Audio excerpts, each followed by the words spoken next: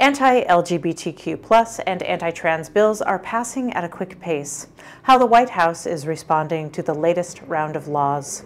And we'll talk with the Grand Marshals of this year's Miami Beach Pride about standing up for the LGBTQ+ community in states like Florida.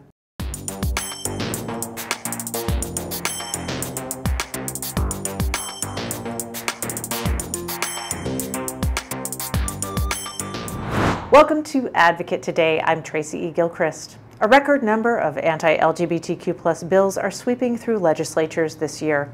In 1 week, 12 bills saw legislative action, while the Biden administration takes steps to defend rights, and the Supreme Court hands down an important ruling on transgender students in sports. The White House is proposing a revision to Title IX that would expand protections to transgender athletes. It wouldn't stop schools enacting rules limiting their participation, but it would make total bans a violation of Title IX. On the state level, a new law in Kansas would prevent transgender girls from playing on gender-correlating teams. In North Dakota, the state Senate passed 10 anti-LGBTQ+ bills. In North Carolina, 6 bills introduced take aim at sports participation and gender-affirming treatment for minors. Meanwhile, the U.S. Supreme Court ruled that a 12-year-old transgender girl in West Virginia can run track on the girls' team. And in New Jersey, Governor Phil Murphy is declaring the state a safe haven for gender-affirming care. Miami Beach Pride is one of the largest pride gatherings in the country, even though it's held in a red state with a controversial governor pushing anti-LGBTQ+ legislation. The Advocate Channel's Stephen Walker spoke with the festival and parade Grand Marshals Jaymes Vaughan and Jonathan Bennett about standing up for LGBTQ+ rights. Hello, Jonathan and James, or is it Grand Marshal Jonathan? Congratulations on that. How do I address you now? Oh my gosh, you may address me and James as Your Majesties, the Grand Marshals of Miami Beach Pride, which we're very excited about. Steven, you knew better than to hype him up like that. I can't believe, I love this, Steven. I think I do need some sort of title and a way people should address me with a curtsy or something. I love it. I agree. One, what on earth does a Grand Marshal do? And what does that make James? Well, we're both the celebrity Grand Marshals, so we're both in the parade together waving, right? So we're doing I think we're going to do wrist, elbow, elbow, wrist, wrist. I don't know what a Grand Marshal does except ride in a float, and I hope I get to throw candy. I don't know if I'm going to get to do that. That's Halloween, my love. Really? Yeah, I don't think we'll be throwing candy. You don't candy. throw candy? I think you might throw candy during a pride parade. Candy, like something super gay, like rainbow beads. Yes, beads. Exactly. Yeah, you know, Steven, I'm riding my husband's coattails to a Grand Marshalship. He's been working out a lot. He is heavy, okay? I am tired. The back is hurting. Oh my gosh, baby. So there's a lot that goes. I've been fortunate enough to get to Grand Marshals, some other prides before, and so that's why I'm really excited to get to take Jonathan to experience Grand Marshaling something. There's a lot that comes with it, baby. There's a lot of hosting and interaction and getting to meet people and advocacy. And there's a lot of things that come with it that I'm really excited to get to come down to Miami Beach to do, because first off, it's Miami Beach. We love Miami Beach. We love it. Second off, it's Pride. And third off, it's a time to really show up and be seen in that part of the country. Yes, Pride is a march and is advocacy. We've got to realize that's what Pride is again. It is political. Even though it's fun, it is political. And you boys have been super busy. How are you juggling? I mean, new fame, shows, outbound.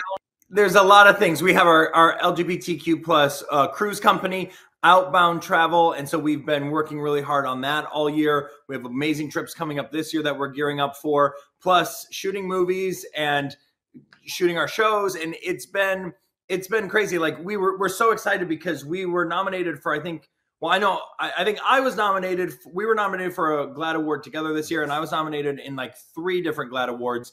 And then on top of that, all the travel stuff, I looked at all those things online. I was like, wow, this is what we did last year. And I'm like, we are tired, but you know what? We're excited because we're fired up to be, Grand Marshals at Miami Pride and getting to like show up and show out for everybody there. So it's exciting. You get kind of is this an elderly thing to say? You get jazzed up. Yeah. You get jazzed up from meeting the people and what all the things we work on, what they mean to them, Yeah. And I mean, my baby like downplays a lot, but he's like working on like 9,000 movies right now too, and several TV shows. So my husband is very, very busy. I'm trying to take as much of the reins of Outbound as I can when he's busy with all that. But I mean, it's a blessing, right, Stephen? Like, we're fortunate to be this busy. And then get this cool stuff like you can't complain. And obviously, booked and blessed, baby. Booked and blessed. I mean, the king of Christmas. I mean, you don't just film at Christmas, right? You film all year round. We film movies all year long. Rom-coms, spring romance, fall into summer romance, fall into love. We have rom-coms shooting all year long because we love Hallmark Channel and all the amazing movies that we get to put out. So yeah, we're very busy. We have a lot of things going on, but like very, very, very exciting things. Like extremely exciting that I cannot wait to announce later this year. Miami Pride this year. I mean, more than ever, this state of Florida needs pride. How do you think that LGBTQ folks are feeling right now? It's got to be tough. You got to remember too, like us, like being on the West Coast, we have a different experience than a lot of people, and we're fortunate for that. And it's got to be tough to be somewhere where people are feeling like things are going backwards. And that's why it's important that we show up. That's why it's important that we not only show up, but we use social media. We use every vessel we have to say, look, our stories are here. Our stories exist. Our stories are real. Our stories are valid. You're not alone. Because that's the thing we all needed, right? Coming up was we needed you're not alone. So it's just making sure that we are still as visible as possible to let people know that they're not alone. And this is going backwards moment. Like, we know how history works. Like, it's not going to continue to go this way. We're going to fight and we're going to get progress. We're going to all work together and we're going to achieve more equality for everyone, because that is the nature of what happens. So the people that are fighting against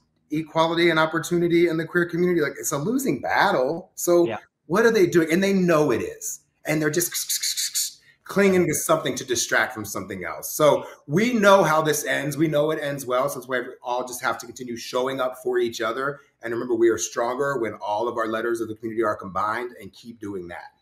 Yeah, I mean, you've got Sandra Bernard will be there with you. I chatted with her the other day. Oh my God, that woman's amazing. Yeah. Legend. Love her. Legend. So legend. She's hosting the pre-pop. Well, I guess it's done. It's going on right now. You're in the thick of it now in Miami, right? Yeah. Yeah. Yeah, it's happening. We're about to get on a plane in a couple of days and be there too. So we are excited for. There's a lot. I mean, Miami does it right. They do Pride, and it like is ongoing. It is not just a weekend. It is a full event that goes. Well, pack your beads, boys. Pack your beads. And you know what? Thank you so much for taking this time with me today. But before you go, is there anything you'd like to say to our queer family out there? If you're in Miami, we're going to be there for Pride. Come visit us. We actually have, we'll be around there. What else would we say? Yeah, I mean, the biggest thing right now is just remember, like, you're not alone. Yes. You're not alone. You're not alone. You're not alone. And if you are in any position where you have any type of voice, please use that voice so someone else realizes they're not alone too. And some facts now. So you're going to be, when are you on the parade? Is it on the 6th? Sunday. Sunday. It's the week. Sunday. The parade is Sunday. Well, anyone who's watching, get there Saturday and Sunday. It will be great. Come for both days. Sunday. Yes, come for both days. Thank you to James, Jonathan, and Stephen. Our parent company, Equal Pride, along with the Advocate Channel, Out, and Pride are proud media sponsors for Miami Beach Pride. Join James and Jonathan at the Miami Beach Pride Festival at Lummis Park on April 15th and 16th, and join us all for the Miami Beach Pride Parade on Ocean Drive, April 16th. For more information, go to miamibeachpride.com or advocatechannel.com. That's all the time we have for this Advocate today. We are advocating for all of those on the margins with our content and coverage. Visit us at advocatechannel.com or wherever you stream with the Advocate Channel. I'm Tracy E. Gilchrist, and I'll see you next time.